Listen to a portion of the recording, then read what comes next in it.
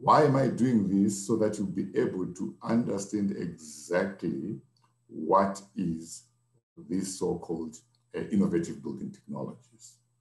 So I'm going to put in, because a number of key players in the industry, and this is your CIDB, your NHBRC, your SABS, the NRCS, and Agrome South Africa. You see that part E, I've said Agroma South Africa, and I'm not pronouncing it correctly. Right? That is a French word, Agroma. Right? So if there's anyone who speaks French, you might be able to correct us correctly. It means approval. Right? So it's it's a French word which means approval. Right? But I'm going to tell you about the roles of these and how they get integrated together, and how these organizations respond to National Building Regulations and Building Standards Act.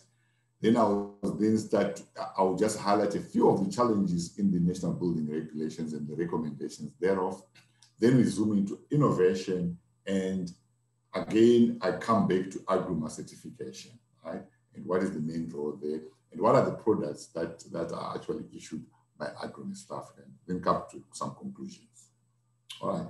But I'm not too sure from the project director whether you want people to stop me as I proceed, or I can continue until I finish off. You'll go ahead. If I see that there is something that we need clarity on, I'll definitely jump on, if that's fine with me. All right, no, that's fine with me. Cool. Thanks. Okay, colleagues, let me get into context, international perspective, right? And internationally, everyone uses what is called the building code or a building regulation, right? And what is a building code? What is a building regulation? This is a set of a document which is used by your local government or your national or provincial government to actually control the building practice. So it is a document which has got a set of statements, functional statements. And the very key word is that it is a document which is a set of functional statements of acceptable minimum requirements of building performance. Right? So a building code or a building regulation is, in most countries, it is a law. It is a legal document. But in most cases, this building code or regulation does not tell you how to do something. It tells you the minimum requirements of performance of a building. Right? So it can be able to tell you then that in the event that there is a fire, people should be able to evacuate the building within the next 30 minutes or so. Right? So it gives you the performance requirements, the minimum. As I said, you must be able to evacuate within 30 minutes. Does not mean then that your building, people cannot evacuate in 3 hours or whatever. Right? So if people can be able to say, this is the minimum performance requirements that I am giving you, right? That is the law. Right? If I say then that the minimum requirements is that room to room, this is the acoustics levels that I require. That is the minimum performance levels. You can exceed the minimum performance requirements, but that is a law. Right? So this is a building code or it's a building regulation. On the other hand, a building standards, these are documents which would set out some activity that are related to the building or the construction. It's a technical document. They standardize. Now, this gives you procedures, right, on how to actually meet a certain performance requirement. Right? So we should be able to differentiate clearly what is the law and what is the standard. A standard, I'm giving you a procedure, right? And this is a set of activities, right, that you need to be able to conform with in order for you to meet certain performance requirements. All right. So there are many types of standards that are available. Right? And I'm specifically talking to building and construction, but remember that standards could be for any other product or material. And they could typically cover your product and design, could cover workmanship or quality control. They can also go through the whole life cycle of a building. So from your product and design through into construction workmanship, all the way to demolition and recycling, you can have standards that cover all these things. Now, internationally, there is an agreed sort of, it's a 4 or a 5 level regulatory environment system. We started off in Norway, which is usually called the 5 level regulatory system, right? And you can break it down. Some people go 4 levels or 5 levels, right? So the regulatory environment is structured in this fashion, which is what I've shown here. Usually, any regulatory environment has got what is called the level 1. The level 1 gives you the goal, the objective of what you want to be able to achieve. Right? And I'm going to specifically maybe talk about, let's say, a house. And if I'm going to talk about a house, my goal might be, I want a house that provides housing consumers with homes which are free from structural defects. That is the goal. Very high level, but I've not, if you were to ask me, I've just said, I want to provide housing consumers with a house which is free from structural defects. Right? I have not specified what needs to happen. What are the functional specifications? Right? So level 2 then gives you the detailed functional requirements, right, of what exactly is your expectation. And I said the functional requirements is that this building must be able, right, to withstand a certain requirements of a certain given loading.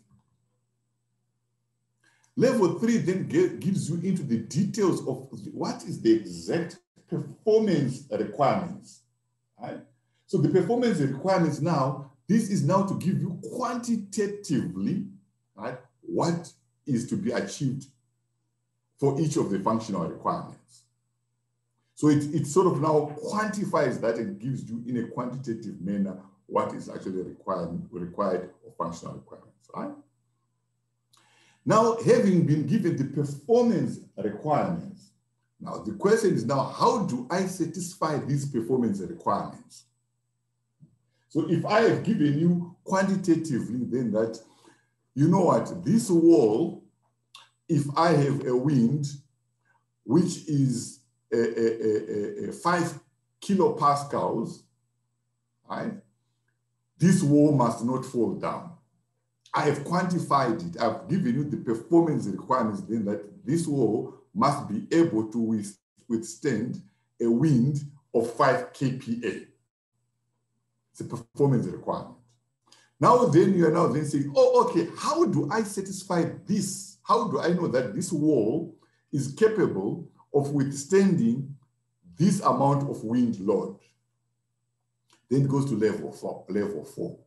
How do you satisfy that? There are 4 ways, in fact, we can combine them to 3 ways, of satisfying this performance requirement. One is what is called the deemed to comply code provisions, deemed to comply, deemed to satisfy. These are rules which, if you follow these rules, you are deemed to comply the performance requirement. So if I say to you, you know what, you are talking about this wind for this particular wall, if I give you certain rules and I say, you know what, one of the rules is build a wall which is 140 millimeters thick. Don't do anything else. I'm just giving you a rule, 140 millimeters thick. If you go and build this wall, which is 140 millimeters thick, you are deemed to satisfy these performance requirements, which means you are deemed to comply the functional requirements, meaning you are deemed to comply with the law, the National Building Regulations, by utilizing deemed to satisfy rules. The second alternative way, so I've use a 140 millimeter wall. The second way is then by what is called by testing or by calculation, right? Because I might then decide that I do not want to use a 140 millimeter wall. Then we say to you, oh, if you don't want to use 140 millimeter wall, please go ahead. What do you want to use? You say, I want to use an 80 millimeter wall. We then say, if you want to do so, the deemed to satisfy rule, you want to deviate from that, then either by calculation or by testing, demonstrate to us then that your deviation of 80 millimeter wall will meet this performance requirement and therefore meet the law. So you're deviating, right? So this is what is normally referred to by people calling them rational design or rational assessment, right? You are deemed to, you are not following the deemed to comply. You are saying, start the 140 millimeter wall. I want to use my own 80 millimeter wall. Then the third way, or the fourth way, right, that you can do that is by either what is called the combined testing and calculation and certification. And that is what I'm going to come up to later on and describe to you what that entails. But this is how the regulatory environment is structured internationally. But I'm going to zoom in and say, this is in Norway, in the UK, they all follow this structure in coming up with the regulation, the regulatory environment. Then I want to zoom into that, into this framework and show you how the South African one is actually mirrored through this process and how innovation is mirrored into the regulations. So the South African regulatory environment, there are a number of acts which govern the regulatory environment, and I'm talking specifically here about housing. So you've got the National Building Regulations and Building Standards Act. You've got the Housing Consumer Protection Measures Act, which establishes NHBRC, Occupational Health and Safety, the CIDB Act, the Consumer Protection Act, the National Regulator for Compulsory Specifications Act. And you've got many other acts, right, which you may use on your daily basis, your management of housing developments, the rental and sales of homes, provision by the state of housing. There are many, many acts, right? But the ones that are critical in our discussion today is the National Building Regulations and Building Standards Act, the Housing Consumer Protection Measures Act. And these are the acts that and see the integration with the National Regulator for Compulsory Specifications. This is what I would want to sort of like integrate and see how that's. So the organizations that respond to these acts, which organizations respond to these acts, right? So to do that, there's the CIDB. The CIDB responds to the CIDB Act. The National Home Builders Registration Council, right? It responds to the Housing Consumer Protection Measures Act. The South African Bureau of Standards, right? It responds to the Standards Act. The National Regulator of Compulsory Specifications, NRCS, also responds to some of the compulsory specifications and agreements in South Africa. I want to then zoom in and then highlight to you then how these organizations actually operate within the regulatory environment. Right. So the white paper on construction, which was started off in 1999, the white paper driven by the Department of Public Works, it made a provision for creating an enabling environment for what is popularly known as the RDP, or Reconstruction, Growth and Development in the Construction Industry. So this white paper, right, which was established in 1999, it spelled out exactly the government policy initiative. And government policy initiative 1999 was to say, we want a vehicle, we want a mechanism in which we enhance delivery. We want to have greater stability. We want to have a better performance of our construction industry. We want to have good value for money when we invest in the construction industry. Right? And it is this that then led on to the establishment of the Construction Industry Development Board.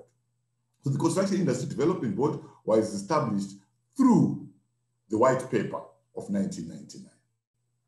Right. And when they established it, then what was the role of CIDB? said CIDB, it's a regulatory body, right? The regulatory body that ensures that the construction industry, it develops, right? And it is competitive locally and internationally. We want to ensure then that our construction industry is relevant, right? Our construction industry, it contributes to the social and economic growth of the country. So the focus of the CIDB is sustainable growth.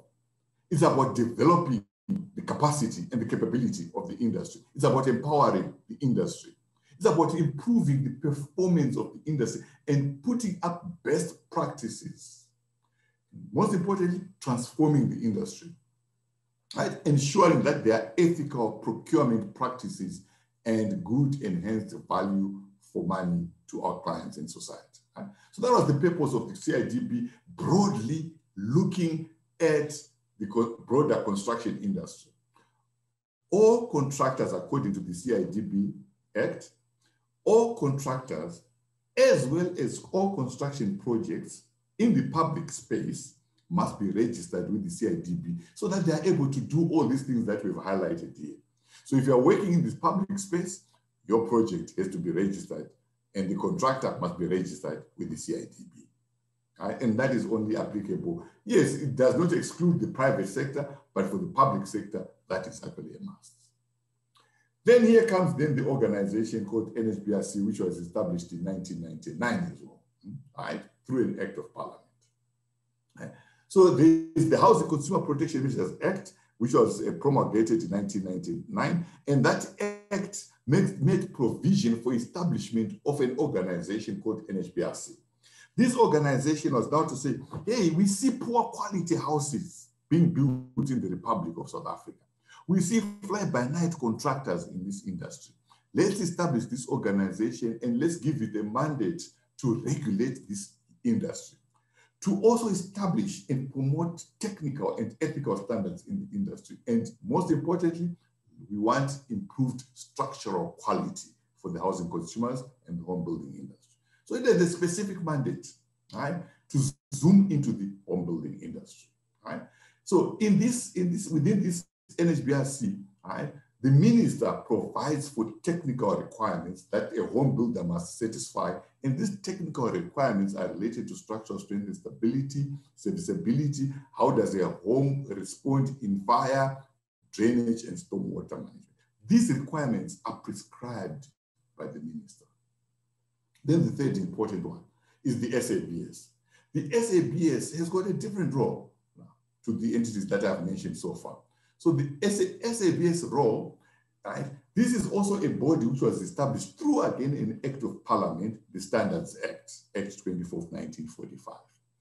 This responsibility of this body called SABS is to promote and maintain standardization and quality of commodities and services. Right? It does not specifically talk about construction industry only, but talks about standardization and quality of commodities and services. For your information, right, SABS up until 2007, SABS was a ref and a player. Right?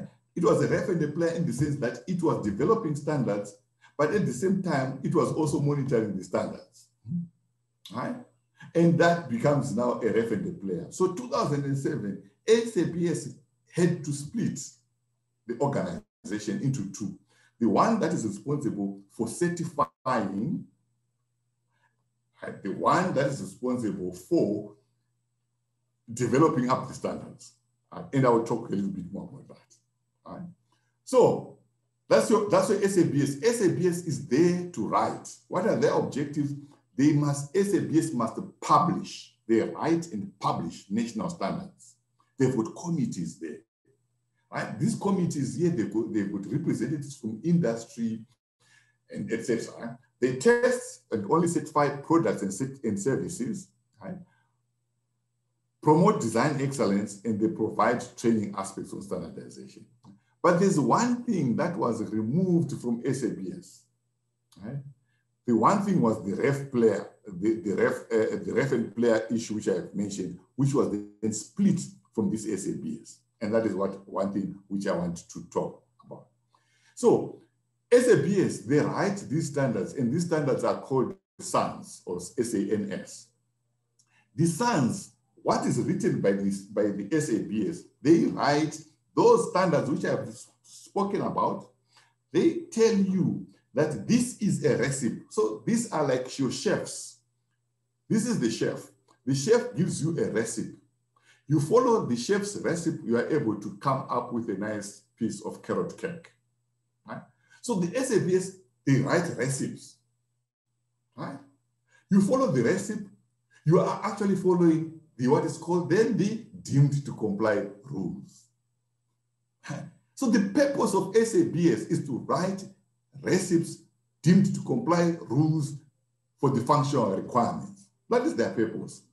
Right? You follow them, you follow their methodology, right? You are deemed to comply. That is what SABS does. Right? You don't want to make a 140 millimeter thick wall, go elsewhere. You want to use a 140 millimeter wall, use the recipe as described by South African national standards. So when they do these standards development, there are many people involved, as I mentioned. There are the owners, the practitioners and academics, all are involved in developing these standards. But let me tell you, there's usually a war because you've got practitioners, they want some simple things, quick to use. Academics, they want more complex things, things that are typically very correct. You've got the developers on the other hand, developers, they want anything. They don't want anything that they would end up paying a lot of money. So there are all these tensions that happen, but at the end of the day, they develop a standard on behalf of SABS, and SABS becomes the custodian of a recipe book. Then the fourth organization is Agroma in South Africa. Agroma South Africa, as I mentioned to you, that this is a French word. This is also a statutory body, but this body promotes innovation and technology in the construction industry. The purpose of this organization is to provide fit assurance. They provide assurance for fit for purpose of construction products. They then say, okay, so if a material does not comply with South African national standards, now I bring in a material that you have never known before. A material that so I'm dealing with polystyrene, and I don't know the behavior of this material called polystyrene. Right? SABS cannot write a recipe book around that. They don't know. Right? Then that now goes into the domain of Agroma South Africa, which then says, okay, you are now giving us a new product. When we look at this new product here, we must ascertain and make sure that this new product, it actually complies with the law, the National Building Regulations. Right? And what do they do? I'll talk about it also a bit later. So there are these other organizations, which are then called your Agroma South Africa, your CSIR, and SABS. How are they related? How are they related?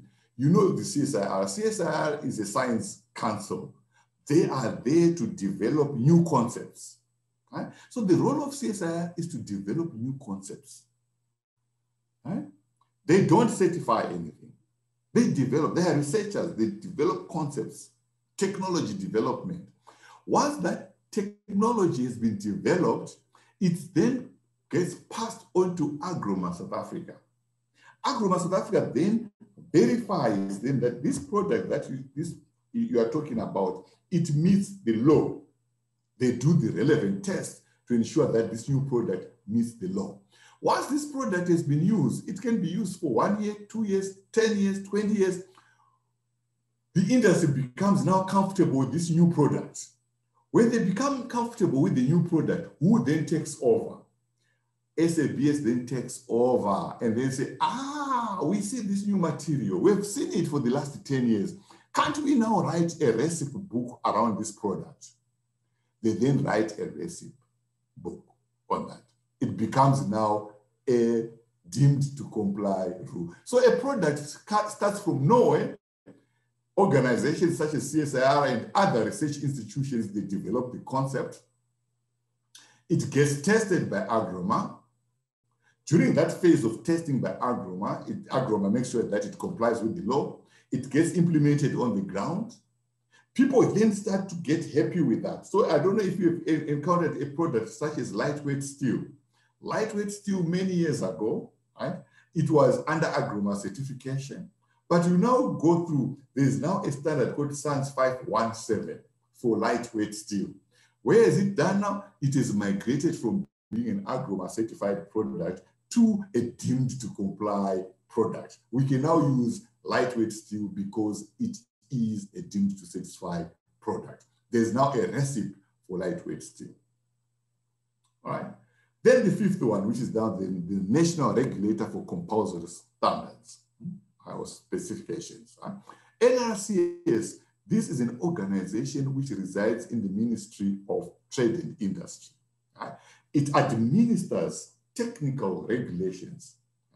So NRCS is not only responsible for the construction industry, but it's involved in automotive, electrotechnical and gaming, chemical, mechanical, food industry. But for our interests in the construction industry, it is the one that is responsible for administering the National Building Regulations and Building Standards Act. Right? So this is the splinter organization from SABS. So in 2007, this was the one which was the player. Right? It was then removed from SABS and started off as a national regulator for compulsory specification. So it is now the one entity on its own, which then administers the law. Right? So we've got SABS law, right standards. This one is responsible for writing the law, right? And administering this law. All your building control inspectors, they report where? Through this law. Right? So we need to understand a little bit more about the law, because you don't comply with the law, you go to jail. You don't comply with an SABS standard, you don't go to jail. Right? It's just a recipe book. Right? But if the recipe book is quoted in the law, that recipe becomes also a law. Right? So what does this law say? All new building works in South Africa, all of them, new building works, they must comply with this law, the National Building Regulations. It gives you the minimum standards in terms of safety, health, structural stability. All municipalities are obliged to ensure that no buildings is constructed without ensuring that the design and the drawings, they conform to the law. So with that now, we now go back to our four-level structure and then say, how is South Africa therefore structured? So our level one, which is then the objective in terms of South Africa, our objective is the Constitution Act and the National Building Regulations. So the Constitution, right, it tells you something. Everyone has got a right to a decent living, right? It's the Constitution. Gives you broad statements of intent, societal expectations of what the building is supposed to be. So your Constitution then talks to your National Building Regulations, right? So the Constitution says everyone has got a right to a decent living. Then the National Building Regulations then say, that house, that decent living you are talking about, make sure that the house is safe to live in. National Building Regulations, right? So it gives you then the requirements, right? It must be safe to live in. National Building Regulations. Then the performance description, the functional requirements now, it then also goes in the National Building Regulations, it's called National Building Regulations, Building Standards Act. It then tells you qualitatively, right, the terms that what is actually required in terms of the method of construction, the techniques, and the dimensions. So it gives you then the functional regulations are also then stipulated in the National Building Regulations. But the National Building Regulations do not give you the performance parameters. What is actually required for the building not to fall down? It doesn't do so. But what the National Building Regulations, listen to this carefully, what the National Building Regulations do, they refer you to a certain standard, which is called SANS 10400. It says to you, performance parameters hey, please go and get these performance parameters in SANS 10400. Right? Remember, I said to you, SANS is not a law.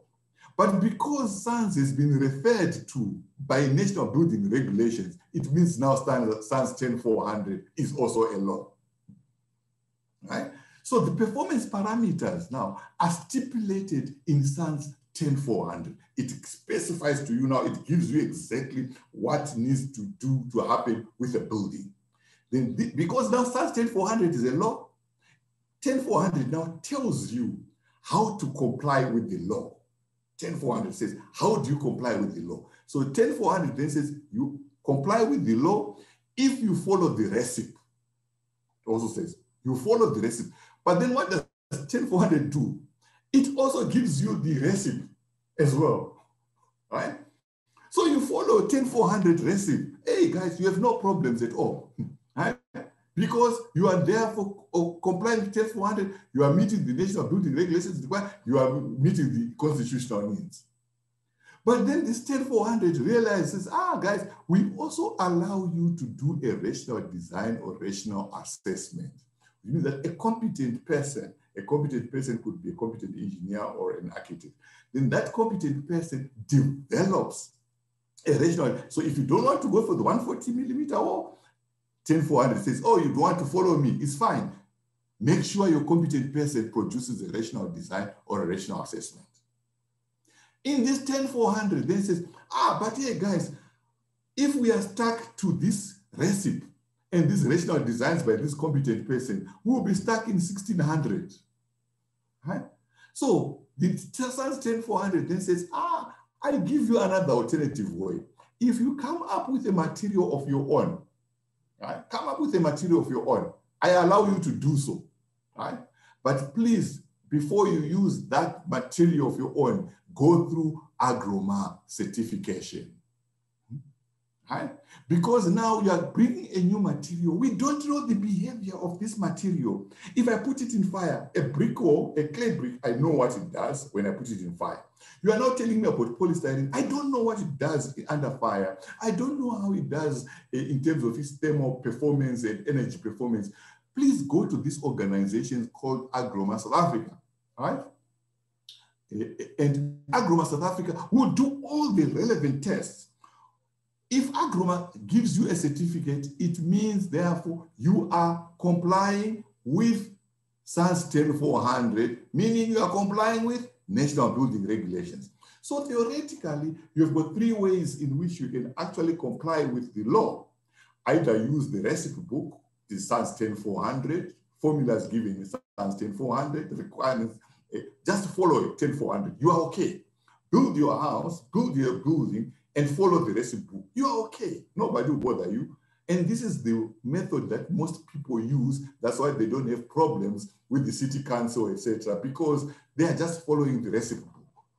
Or alternatively, they say, go to your competent person, go to your engineer or architect, he must or she must produce a rational design. I don't have a problem with that. Then that produces a rational design. City council also does that.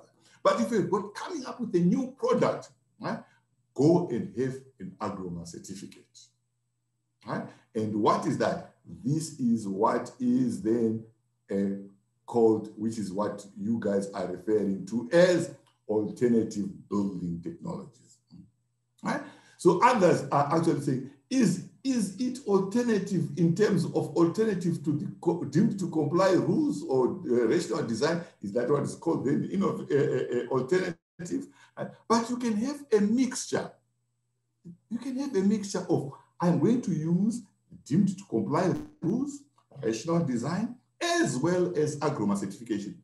Look at a typical house. In a typical house, I might use conventional foundation, which is deemed to comply rules, or I can use a foundation where I require an engineer to design a specific type of a foundation, right? So the foundation is either deemed to satisfy or it's a rational design. My walling systems, I'm going to use an Agroma certificate, right? And I'm going to use lightweight steel as my structure, right? With some cladding, which is actually certified by Agroma. So the lightweight steel, I'm using the deemed to comply rules. So I'm having a mixture of everything into one particular design. right? So we normally then say, or people are saying alternative, but I know we have rubbed out the word alternative. It's said alternative to what? Innovative. Other people still comfortable with innovative because now you're coming up with an innovative solution to what you're actually looking at, right? But we are only saying that you are actually using the non-conventional building products in conjunction with the conventional. Conventional meaning you are using the deemed to satisfy requirements, right? So this is how 10400, I'm not going to go through 10400 looks like. If you've never seen 10400, you can never have it on your desk because it's very thick, part A to part X, and now there's XA and XB. So with A, B, C, D, all the way up to X, and they were running out of numbers, and they went through to XA, XB, etc. And each part has got then certain things that you actually have to comply. So if I am going to do anything that is related to drainage, right, I will go to part P. And part P will tell me the rules, the recipe around drainage. I want glazing. I go to part N. It tells me the rules, the recipe book around glazing, right? But there is no recipe in this SANS 10400 with regards to innovative building technologies. So where do I get the recipe, right, for innovative building technologies? I must go to Agroma. And how do I ensure then that I'm actually utilizing the correct product? Right?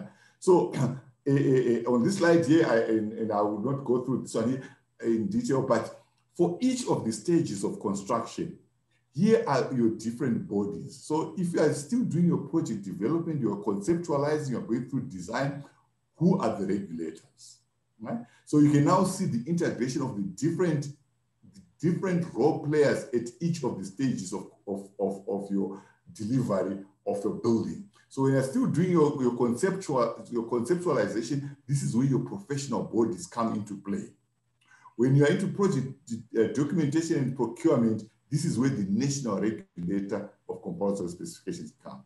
And when you are during construction, this is where the CIDB, the NHBRCs, etc., and they all come into play. Mm-hmm. Right? So many challenges with regards to building regulations, right? And the problems with building regulations, colleagues, is that the processes are too much delineated. They reside in different government departments, and that's why it's so difficult for you to actually implement these national building regulations correctly, right? It's also very difficult to apply some of these national building regulations, particularly in housing, with respect to your energy efficiencies and all these subsidy quantums that are provided. So now, going to have given you now the context, let's get into the zoom into innovation within the construction industry, specifically within the home building industry. Right, we know the challenges in construction, right? The brick and mortar, it's proven, right? So it's a proven material that we can use, right? We know the issues around the energy efficiency. We know the issues around the indoor environmental quality, right? Issues around light and acoustics, etc. We know then that this product, it behaves very well. The question is, how do you put it together? How do I assemble my materials together so that I get a better product, right? There are also issues related to things like your logistics, particularly when I'm dealing with rural areas, right? How do I get my bricks to the rural areas? How do I make provisions for toilets, right? And your other waste connections? The quality of the final products and the input materials usually not acceptable. So when you get a failure with the conventional, it's either one of the three or a combination of these three. It's either your design, your workmanship, right, or your materials. One of those three is actually not right. But we know, and the question is, how do we then deal with these problems, right? There's also an issue around compliance to the standards, right? I mentioned in the standards that part XA and XB, XB is they're almost finishing, and there's the revision of part XA, if I'm not mistaken now, right? How are we going to ensure then that the buildings, the houses that you are going to build, they comply with the new regulations? With the new regulations, you would require to have actually solar water heating systems, right? You require to have things like your ceilings and your roof insulations. And these are all things that are going to add on not less than 30,000 on top of what you are actually currently spending, particularly when we look at low-income houses. So we're going to look into these all expenses. So when we look at all the problems, and I'm sure that you, in your previous discussions last year or so, you've talked about these alternative, or innovative, unconventional building technologies, right? We are looking at moving from manufacturing high-quality houses, right? We want to be able to manufacture quality houses. We want to be able to see designs that would address your environment, your climatic conditions, different architectural typologies. We don't want to see the same design throughout. Right? And the reason why we normally have these box meshed houses is because the brick and mortar, that's what it can do with cost effectiveness. Right? But we need to be able to see how can we fast track the delivery of social infrastructure as well as houses. Yes. Considering that the housing backlog at the moment is sitting at more than 2.5 million, how should we traject into the future? And that is where we are actually talking about putting in innovative building technologies. Right? We want to be able to start looking at the technological innovations, right? Move from the brick and mortar. Let's look into modular construction, prefabricated modular construction. And in China and other countries, they are able to actually put up many of these structures within a short time period. During the COVID period, I'm so sure that you saw a lot of these videos which were showing social infrastructure being delivered in China within a short time period. So clinics were being put up within a few days. And that is modular construction, prefabricated modular construction. And that is where we would want to actually go through to. So the many materials are used in terms of modular construction. You've got your concrete, your steel, your treated timber, aluminum, lightweight concrete. And when I talk about lightweight concrete, right, there's this issue of called AAC, autoclaved aerated concrete. Colleagues, this is a very good material, very light. I'm talking here in the order of about 600 plus minus kilograms per cubic meter. Normal concrete weighs about 2,400, and autoclaved aerated concrete is about 600 plus minus, right? Which means it's about 25% of your normal concrete. What savings can you do when you are dealing with the multi-story buildings? Right? You start to save on the structure, you start to save on the cost of your foundations. Right? So there are many of these types of prefabricated and modular constructions that one needs to look into. Right? What are the good things around this prefabricated construction? The practice is that you can assemble them, you can manufacture them under a proper controlled environment. Right? And a number of these things here have been used for developments, including apartments, your housing developments, etc. So you have got good control in terms of what you can produce. So you are producing a car in a controlled environment. You're producing a BMW in a controlled environment. Right? So instead of you producing everything on site, everything is done under a controlled environment in the manufacturing. Right? And there are a number of advantages of doing things here under controlled environment. Most importantly, we can also try and utilize local available raw materials, which would ultimately have a reduction in carbon footprint, cost effectiveness. But what I would want to underline here is social acceptability and bankability of these good products. Particularly if we're talking about prefabricated and modular construction. Right? Colleagues, there are many types of building products, innovative products that are out there in the market. But in terms of social acceptability, there's a challenge. Why is there a challenge? Because people are used to brick and mortar. They do not want that knock-on effect. Right? They would want to really hear then that this product sounds good and strong. Right? And how do we actually ensure that that is actually happening? How do we ensure that there's social acceptability? How do we ensure then that the banks, right, would accept these products here? Right? So as long as we have then the AGROMA certification would enable me to ensure then that this product has met all the local requirements. And I will then talk about that, right?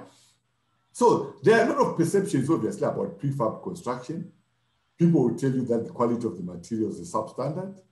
They'll tell you that the durability of the materials is short-term, that the materials are not available locally. I cannot maintain the house post-construction, that the cost of producing this is high.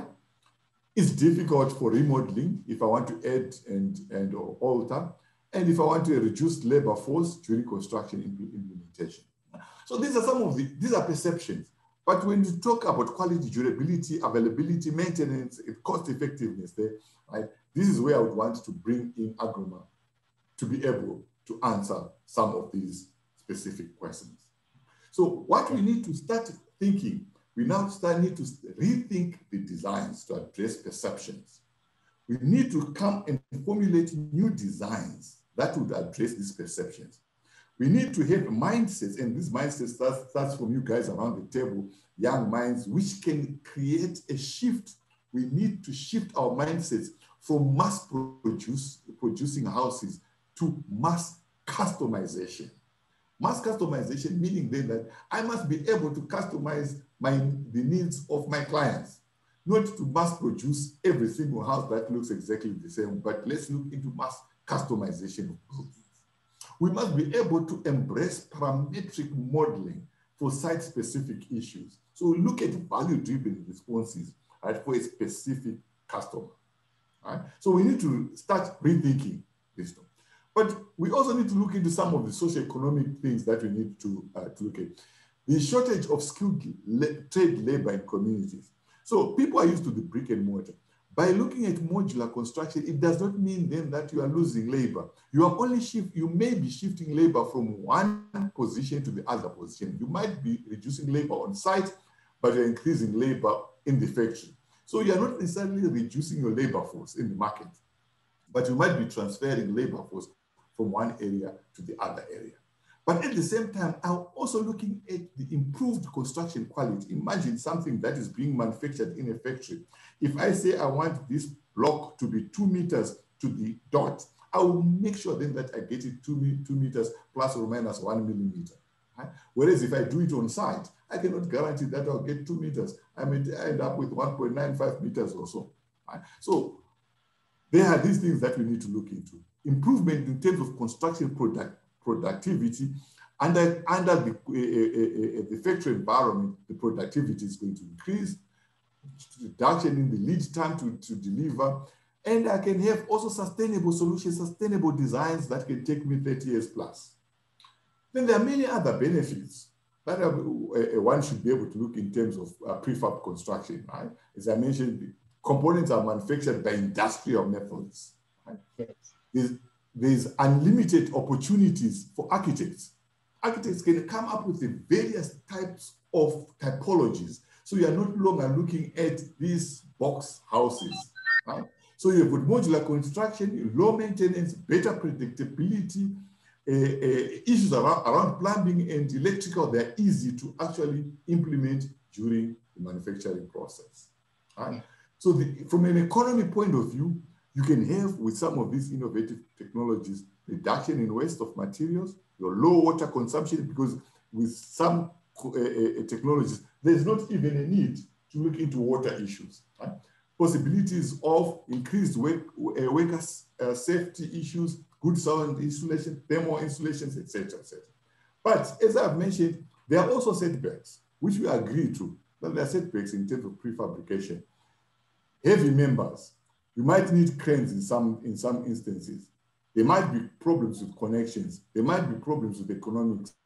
Workmanship might also be a problem on certain other sides. So again, you need to be able to take all these other things into account, right? And the one thing that you might have to look into is you need to look into supply and demand issues. What are the challenges on the real ground? Number one, on the supply side, we've got very few manufacturers in South Africa.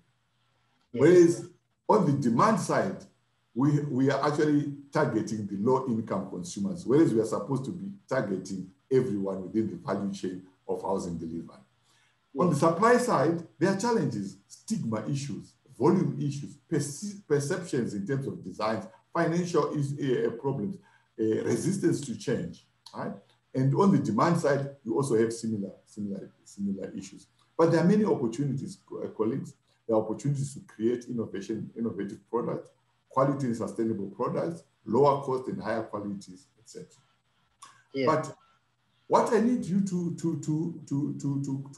conclude with is actually Agroma certification, because now this is now zooming specifically into the Agroma. I said there are perceptions, and those perceptions, they need to be dealt with. Right? What does Agroma look into when you have a new product? Agroma looks into all these things here highlighted here. They look into structural strength and stability. They look at the performance in fire. They look at water penetration. They look at thermal and energy performance, condensation problems, acoustics problems, accuracy of the building, durability issues, quality management issues, and lastly, they make recommendation, does this product comply with national building regulations? So if you're getting a product which has been certified by Agroma, it means that that product is meeting the law. That product is complying with national building regulations. They have already looked into all these things here. So you cannot ask me that, is this product, is it durable? If it is an Agroma certificate, it has been looked into. Right? Am I going to have problems with fire? It has been looked into. All these things here have been specifically looked into. Right? So Agroma has gone through a hell lot of different types of tests of what is, it's comprehensive, right? When we are actually looking into that. So what is an Agroma certificate? Guys, I need to tell you, the certificate is not a one-pager. Agroma certificate is a book. It's also a recipe book. So this Agroma certificate, it will contain details of how the structure is manufactured, details of how the product is going to be assembled on site. There are going to be drawings in it, right?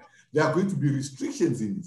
If there are certain things that this product cannot do, they are all highlighted in it. Its performance in fire, all that information is contained in this certificate. So this certificate is not a one-pager. It is a recipe book for performance of the building in terms of complying with the law. Right? So it provides you all this descriptive information in terms of that. So what does it provide? So what does it provide? It does, when you look at a certificate, for example, this certificate here, it would give you a certificate number, it would give you validity, its uses, its limitations, applicable conditions, the licensees, right? And I'll talk a little bit about licenses and all the compliances with the NHPRC. They're all highlighted. Dr. Mahachi. Yes? Yeah, but thank you very much. I think on that point that you are still making, you are making valuable points. And one of our guests has actually asked a question, which I think it's in line with what you are trying to explain now. I just want to push in the question so that while you explain what you are taking us through, you can also have it in mind. So Karen Storm is asking, do we know what the timelines of Agroma certification is? Do we know what is the time frame? Okay. So the certification, yes, that you are dealing with now. Yeah, thanks for that question. You see, there's one information which I was also just trying to hide. One of the things that I can also tell you, and I'm telling you in confidence, because I'm the chairperson of Agroma. Okay. Right. So the answers you are getting it straight from the chairperson of Agroma. All right. Time limits, it actually depends. I go back to this specific slide, which I was saying. This is what Agroma tests. It looks into structural strength, performance in fire, etc., right? So if you come up with a new product and you have not done any of these things here, it will take you up to 2 years. Huh? But if you have done some people bring their products from Europe or from China or from Brazil, and they've done some of these tests. Right? If they've been done by an accredited body, and let's say it is fire, then in that case, Agroma does not repeat the fire test. It then recognizes that fire and say, okay, fire has been done, but they've not done acoustics. Let's redo acoustics. If they're not happy with the fire test, then they'll say, we are going to redo the fire test. But one of the things that takes the time period to as much as 2 years of all these tests that are indicated here is actually performance in relation to fire. In South Africa, unfortunately, there's only one fire lab. The whole of South Africa has got one fire lab.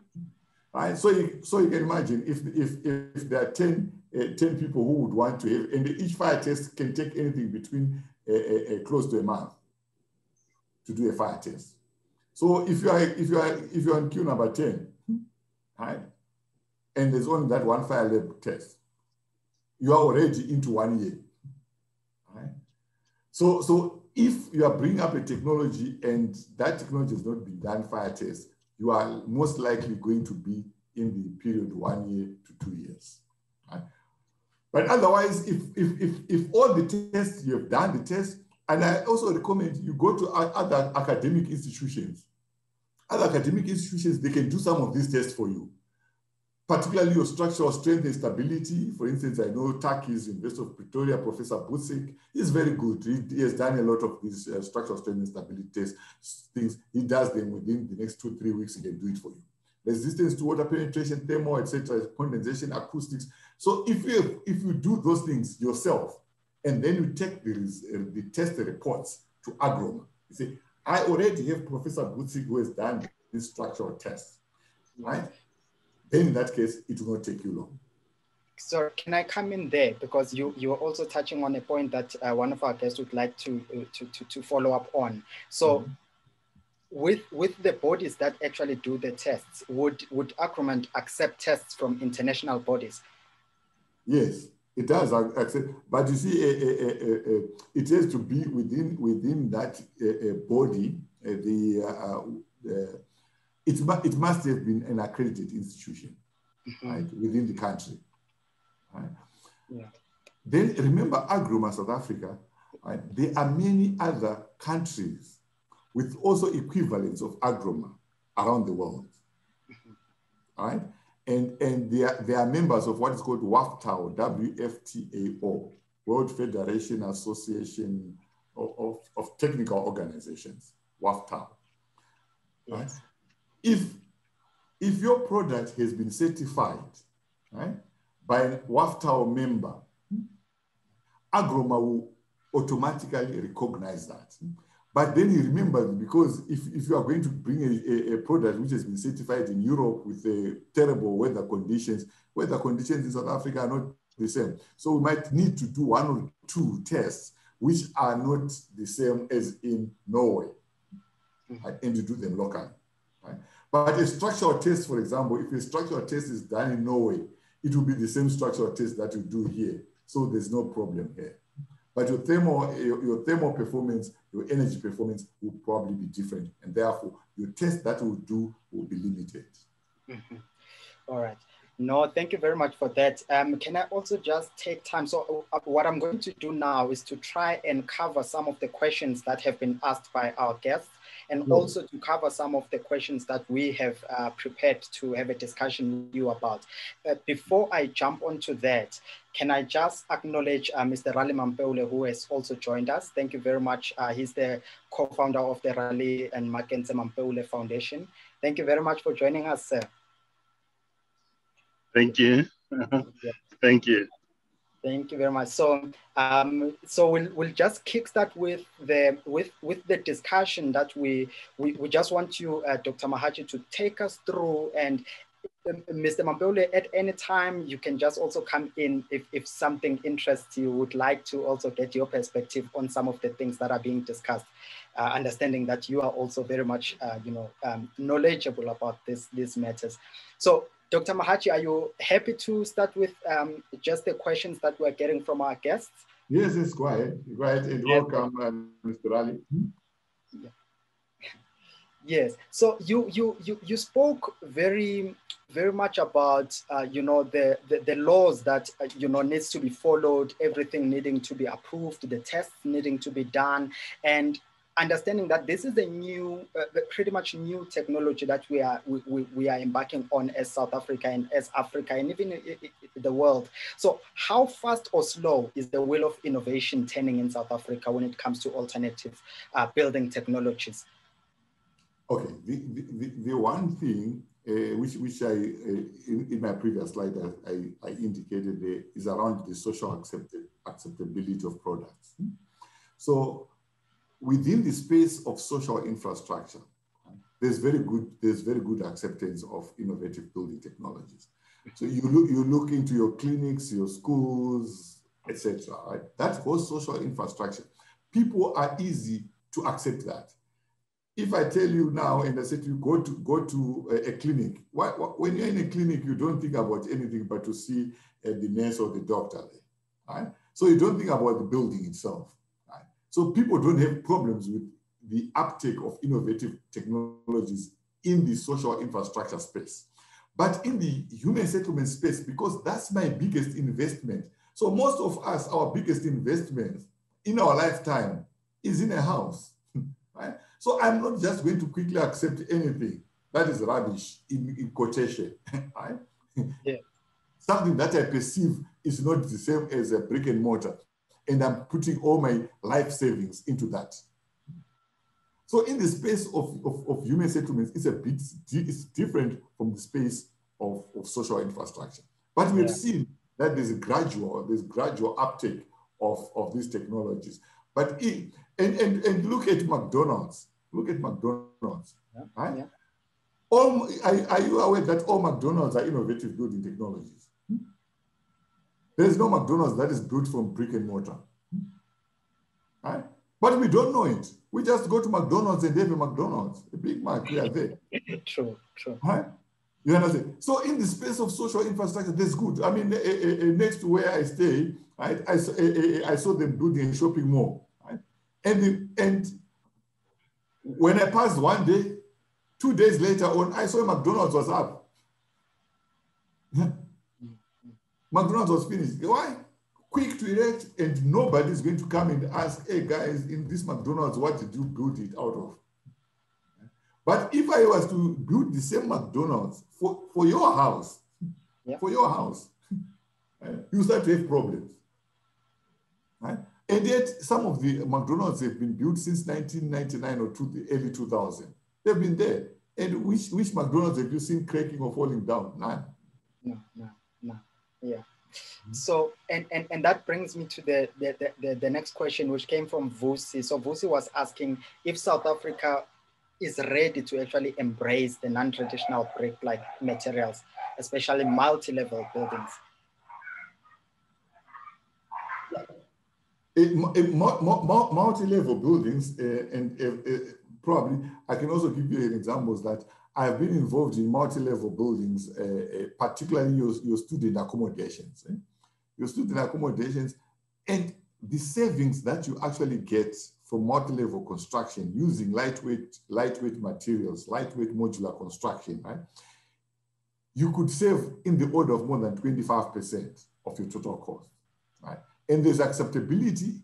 Again, imagine a student goes into a room, is looking for accommodation, never interested in what is that building made of. Yeah. Right? He wants accommodation. That's it. Right? So yeah, and then I was also chatting this morning, actually, interesting, right? And there's a project in Ekurhuleni, right, where they are actually building 3-4-story buildings, social houses, right, using another technology there. Right? So and it's a development of what was 3,500 houses, 3,500 houses that they're doing there, and it's all being built in innovative building technologies. So I think, especially once you start talking 3-4 stories, right, and above, I think that the cost savings are significant. But whereas if you are going to talk of single-story buildings, I don't think that the savings is that much. Unless if you're going to look at it from a life cycle costing point of view. What do I mean by life cycle costing? Look at the whole value chain and look into the future. Take into account your time to deliver, your time for construction. Then you might be able to say that the costs is lower than the conventional way of construction. But if you're just going to look at it from a construction cost perspective, you will find then that innovative construction and your brick and mortar construction, the cost for innovative might actually be higher than the cost of the conventional way of construction. So you need to be able to either one, look at the whole life cycle cost, that's one thing, and your energy efficiencies, energy savings in the long run, etc., which most people are not willing to look at. Right? That's one thing. But if you're going to go 3-4 stories or higher, then your cost savings become significant. Yeah. No, that is very clear. We have a hand up from Mr. Mampeule. Mr. Mampeule? Yes. Thanks, Lindo, and thanks, Dr. Mahachi. I just want to add in on the question that Lindo you just asked now, just to say to some of the participants here that the tallest building in Africa, which is currently the Leonardo building, has actually been built out of ABT. So the tallest building that we see there in Santin at Leonardo, they've used ACC, which I think the doctor referred to earlier on. So those are the type of the things that an alternative building technology can do. I had an opportunity to speak to Bart, one of the developers there, and they've really done a good saving as per the doctor has mentioned. So in terms of acceptance is that people want to see things happening. If you say, I'm gonna build a house using ABT, that's great, just do it.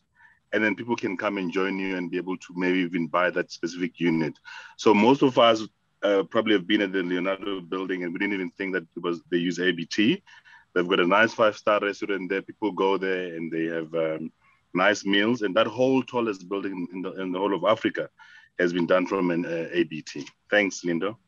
Yeah, no, that's amazing. That's amazing because I'm actually thinking this is something that it can only be rolled out for affordable housing. And when you start talking the big buildings, then it becomes a challenge. So are you saying to us, it can actually, the ABT as it is now, it can be rolled out on affordable housing and also on big projects like the tallest building in Africa? Yeah, I think let me also support that one. This is why the uptake has been so slow in Africa of these technologies, because we want to focus on the low income bracket, right? Whereas there are many potentials in your upmarket property development. So whether you are talking of the Leonardo or you are going to be talking of a big commercial shopping center or so on, there are many opportunities in terms of you using innovative beauty. And some of them are actually, a number of shopping malls are actually being built using innovative technologies, but probably there's not much of awareness that is actually happening that people don't know. Just the same way as I've mentioned McDonald's, and if you were to ask people McDonald's, nobody actually notices then that McDonald's is not being built of, but it's a building that we see every day, but we don't realize what it's made of.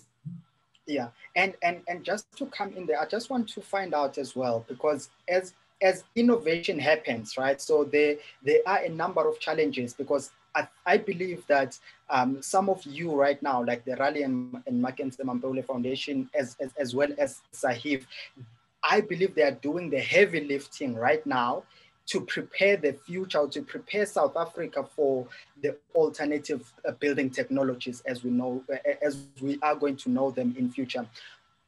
What are the biggest challenges in innovation in relation to the barrier to entry right now? What are the challenges in terms of barrier to entry?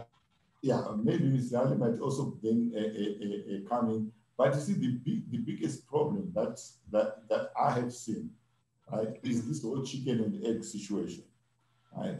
Where one, right, access to finance. So if I do have a technology, how do I establish a manufacturing plant? Right? So I go to a financial institution and want to get money from that financial institution. Right? But the financial institutions are not willing to provide that funds unless they see your order book. And your order book must clearly demonstrate that you do have a good, clear orders in terms of you being able to honor your financial obligations. Right? So they don't give you without an order book. But who gives you the order book? So if I go now if it is, for example, human settlements, right, and I go to the provincial government, to national government, they don't give me the order book because they say, I want to see your manufacturing plant. I don't trust you. How can I give you an order of 10,000 houses, right, when I don't see your manufacturing plant? Right? And I've now made a commitment that I'm going to give you 10,000 units. Oh, yes. So they don't give me the order book. Right? So now I end up in a situation where financial institutions cannot give me the finance. I don't get the order book. Where do I end up at? Right? And I've seen that in South Africa at the moment there are very, very few manufacturing plants of innovative building technologies. Right? They're very well established. That I on my fingertips, I don't think that there are more than 5 well-established manufacturing plants that are fully functional up and running. Yeah. Let me come in. I'm not sure if Mr. Mampeule can come in for this one, because I think it's in line with what Sahiv is doing and what the Raleigh and Mackenzie Mampeule Foundation are doing in terms of affordable housing. And I want to understand maybe from him, and you can come in, Dr. Mahachi, as well. What is the reason for the drive towards ABTs? Is there a housing crisis? Is there an accommodation crisis? What is actually the drive towards ABTs, and why are we doing it now? Yes, thanks, Lindo. I think currently we've seen during COVID-19 that we as Sahiv donated about 72 units that accommodated about 300 people within the space of 2 weeks. And that actually attracted a lot of people to look at ABT as an option to deliver housing at that type of a speed. Now, obviously, we did that using what we call TRU, temporary residential structure units. But that was also sort of trying to show that there are options, which obviously with the alternative building technology, it's not necessarily the most affordable one. Yes, you can have a good saving, especially if you're going high story. But in terms of speed, you will definitely be able to get a bit of delivering housing quick. I mean, yes, Lindo, there's definitely a housing crisis in South Africa. I mean, the doctor mentioned that there's about 2.5 million houses that still need to be built. And that tells you that there's about 6 million people that need to have a roof over their heads. And we've tried for the last 25 years since with the new government to obviously see how many houses can be delivered. But I think the current Minister of Human Settlement and the top management, they are of the view, and I'm not speaking on their behalf, but they've indicated this in different conferences that they're of the view that they must start looking at alternative building technology as a solution for affordable housing. And we're looking forward to that. But what we need to do is to implement.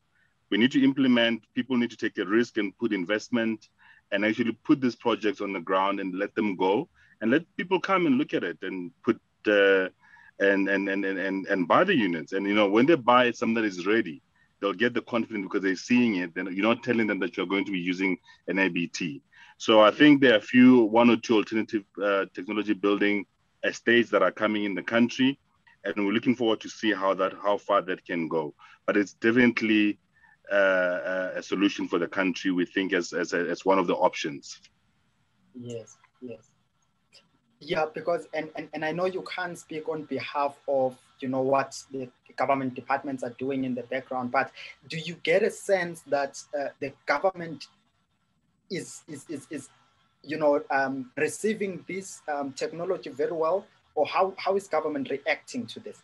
I think what has happened, Lindo, is that government tried to use an alternative building technology and it backfired. And I mean, we've seen this all over the newspaper. And that was sad news because there was inferior product that were not used properly. But there were other alternative building technologies that were used in the space of TRUs, the temporary residential units. And I think what has happened there is that based on that, there was a little bit of a confidence that was sort of dented a little bit. But I think government is still trying to proceed with the alternative building technology, not necessarily only from the temporary residential units point of view, but also from actual building the actual unit. So there's big budgets where people are looking at actually using ABT to build affordable housing. And Lindo, you playing in the space of the bedroom dwellers, where it's a big industry. And I've always say when I speak that it's a 10 billion industry where people are renting rooms at the back of the yards in the townships. And one of the things that I think people must look at is actually this ABT, because you can also be able to build those units and those rooms using ABT at a speed, because they're also required at a very at a same speed that is needed in terms of housing. So I think there's opportunities for that, and that's a big market. And I think ABT should be looked at in that in that space as well. Mm-hmm. Yeah, I think let me also add one thing which is very interesting from what Riley is saying. You know, failures, right? The unfortunate thing is that when you get a failure on a technology, right, it does not necessarily mean then that the technology does not perform well. Right? We need to be able to understand what has caused that failures. But what comes to the minds of many people is then that innovation does not work. Right? How many buildings of brick and mortar are falling down? Can we conclude then that the brick and mortar does not work? It's not the case. We need to be able to understand that in context. But unfortunately, the recent failures that we've seen, both in the temporary residential units as well as in some of the other residential markets, is tainting the image, right? Which is not the case. Yeah. Thanks for that. So we have a question, one last question from Denzel. So he says they build houses using the alternative building technology, right? So the technology that they use is already AGRIMA approved, but the certification is under their technology supplier. So he wants to apply for their own AGRIMA certification, and he just wanted to find out if the new application will be simplified, taking into account that the technology that they use has already undergone AGRIMA certification before. Okay, again, I would have loved to go through that, and I hope you can give the person my contact numbers, because my next few slides we're going to talk about that. Exactly. Right. There's a thing which is also called licensee, right? A licensee of AGRIMA. You still need to be able to apply to AGRIMA, and AGRIMA can give you as a licensee of a particular system. But that, obviously, it will be an agreement first between you and the license holder, right? So the licensee and the license holder, they will then make an application to AGRIMA. And if that is the case, it's probably a one-day exercise to get through that. So it's a question really of payment. And if payment is done, you can get your license within a day, right? But you must bear in mind then that the one who is accountable for that system is still the license holder, right? And the license holder must monitor the implementation of his or her system on the ground. So it still takes accountability of that particular system. But however, if you're not talking of a licensee and you're simply saying, I want to have my own system, right? But my own system is similar to Raleig's system, right? In that case, because AGRIMA does not get involved in IP, right? So even if you bring through to us a system which looks like Raleigh's system, right, we'll go through the process, AGRIMA will go through the process as if they're actually starting afresh on that. Right? Although in the back of their minds, they would know then that we've tested this before. So there are certain things we can quickly skip through that particular process. Right? But in terms of transparency and everything else, they can actually issue you with your own license. Right? But you will fight with your license holder because you are trying to copy someone else. So as a license holder, you need to do your own IP protection, make sure then that you register this IP of yours so that other people don't copy your IP. But it's not the responsibility of Agro.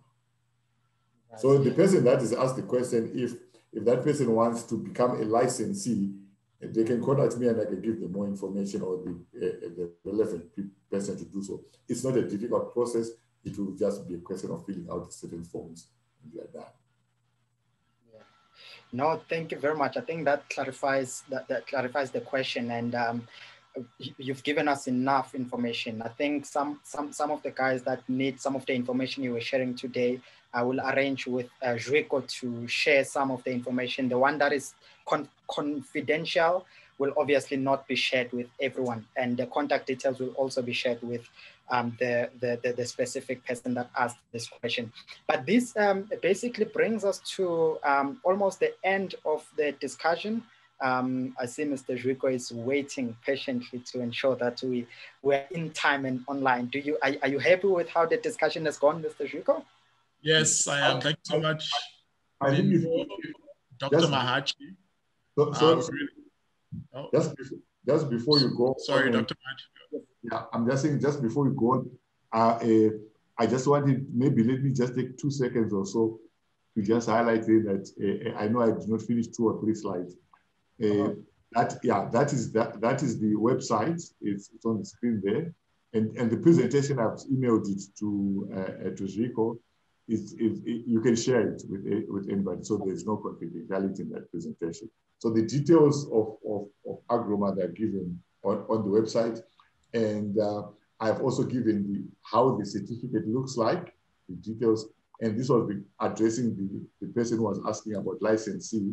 These are the details of what actually happens. And when you are looking at a certificate, what critical information should you be looking for, right? On a typical certificate, this is how it would look like. As I said, remember it's a book, but make sure the information indicated here is actually available there. You must also remember then that Agroma is not about building systems only, right? It covers anything that is innovative in the construction industry, which means that can include your transportation, your potholes, your bridge decks, your roof tiles, whatever it is, under membranes. It's not only building systems, anything construction, right, that is innovative. Right? So that is all that is. I think that those were the 2 slides that was actually many for me to just complete. But you can share the information with the rest of the class. Thanks. Thank you very much, Dr. Mahachi. We really appreciate your time. I know as well that you had a meeting right at 4:30, so thank you for going over time with us. It's a really important subject. And I think as well, it shows the level of interest that there is now. Raleigh, thank you so much for joining yourself. I think also the information you provided around, I didn't know that the Leonardo had been built with ABT as well, because I think those are the things that need to be highlighted, especially because it's not a new thing. I think it's been going on, but we always think of it in a low income setting. And there's such opportunity and such use of it in high income settings. And if we talked about that more, probably the level of acceptance would increase significantly. But I just would like to thank Dr. Mahachi once again for your time. Lindo, thank you for being our MC. To each and every one of you that have joined us today, thank you very much for taking the time. As I said at the beginning, right at the top of when we started, the reason that we have the masterclass is Mr. Raleigh Mampeule, he wants to help and work with a lot of people. However, he has limited time, as we all do. And so working one-on-one with each and every one of you is not always possible. So we have this series of masterclasses which connects you to industry experts such as Dr. Mahachi, who are able to share their knowledge for you to be able to participate in the property sector. So we encourage you to share our events in the future and also participate. As I've said as well, we're going to be putting this video on YouTube for anyone who wasn't able to join. They would also be able to gain something from this. We will share the information by email as well, as Dr. Mahachi has allowed us to. So I thank you very much, everybody. Please have a great day, and we look forward to seeing you at the next event. Thanks a lot, guys. And, thank you very much. Thank you very much for your presence and time. Appreciate it.